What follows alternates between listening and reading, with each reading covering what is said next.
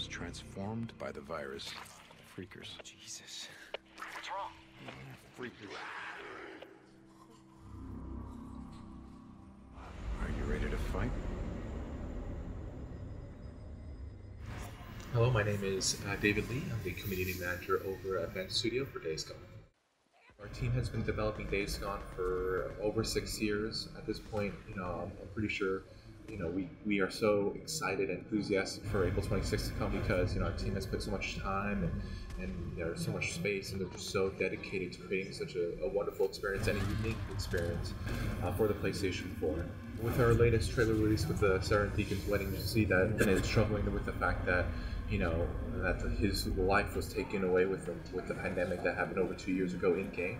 So you, especially with our game, our creative director John Garvin has crafted a story and these characters that you're going to want to play through. We've talked about a 30-hour golden path of 6 hours of cinematics and easily 100 hours worth of gameplay. So I think anyone who's interested in a very narrative-driven story, but also doesn't know, they don't mind driving around a very unique setting, I think Days Gone is for them. In Central Oregon, anywhere really in Oregon, you're going to have to drive, and it is our studio, especially our creative director John Garvin, was very inspired by shows like The Walking Dead, Sons of Anarchy. Close to half the studio, they actually know how to ride motorcycles, so for them, they saw this as a unique opportunity to bring into our game, which allows, different kind of gameplay mechanics and different methods to go around. And as the game starts to be more developed, we've created more ways to customize your bike. And really, at this point, I think there's so many variations out there. You can really just spend hours customizing your bike and really making it your own. So we're very excited about that. I think especially with our bike and the way our combat skill system is managed, like in most games in the very beginning, you're going to struggle a little bit. The game's going to be hard, and nonetheless it's going to be hard to go around. But the way you can allocate your skill points, and especially the way you can upgrade your bike, you can give yourself an easier time, but you're going to have to make the hard choice of, all right, am I going to put more credits or more time into upgrading my skills, or can I make my ride a little easier with the bike, or can I take some time to clear out some infestation zones to make it so I can, maybe focus more on my skills and not have to worry too much about the bike, so I can fast travel to my locations. I think, if you want things to be easier in our game, you're going to take out those infestation zones. You're going to take out all the red marking on the map to make it so you can fast travel and see less encounters with freakers. The human threat is just as scary as freakers because you have the ambush camps, you have people just riding by wanting to take you out, because after the pandemic, people who survived like an outbreak, they're not going to be nice. They're going to try to do everything to survive, just like Deacon is. So you're going to have to watch out for them.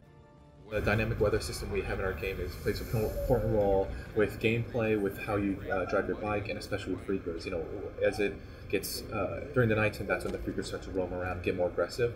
Especially when it starts snowing, it kind of hardens the freaker's skin and gives them more health, makes them more aggressive. So you always have to keep aware of the weather on top of just the normal surroundings. So you're constantly kind of on edge, or like you're on your tippy toes, kind of figuring out what's the best scenario.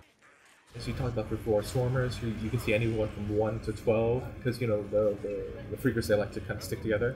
But then you have hordes, and that could be anywhere from 50 to 300, and definitely more than 300 as well. But newts, we got screamers. We've actually showed off another type of freaker in our recent world trailer, and I won't kind of divulge that information, but he is big, bulky, and if you see him, you're going to want to run.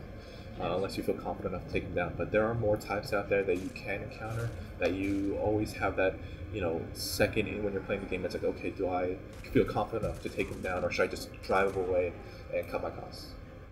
Marauders are just humans that are kind of like Deacon, where they're going to pretty much do whatever it takes to survive. It's been 2 years. People who've lived past this pandemic after 2 years, you imagine they're going to do anything to survive. Regarding the Rippers, they are pretty much crazy people. They once the pandemic happened, they believed that it was a sign from God that this was a good thing. So they cut themselves, they burned themselves to be closer like the freakers, and they pretty much worship the freakers. So anytime you encounter them, they're gonna want either you to join them or they're gonna kill you. So you're gonna have to kill them, and they're very aggressive. We haven't shown these kind of enemy types yet, but you'll see very unique types, especially within the Ripper community. What's great about our system in-game is Copeland's, that's the first encampment you encounter. You have Manny there, who's actually a mechanic. So he's going to have the best bike parts. But then in the demo that you had a chance to play, you actually get to join Tuck's camp or the Hot Springs, and there Alki actually has a good managing weapon. So if you want better weapon upgrades or better weapons, you're going to go to him.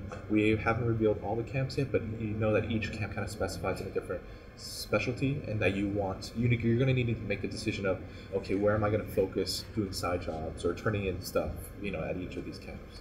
And I could say that our team has just been they've been working on the game for so hard for the past 6 years. We're so excited to get our game Days Gone into the hands of the PlayStation hardcore fans and the casual, and we're just we're so excited to see our game release on April 26th. Explore the world of Days Gone at your peril.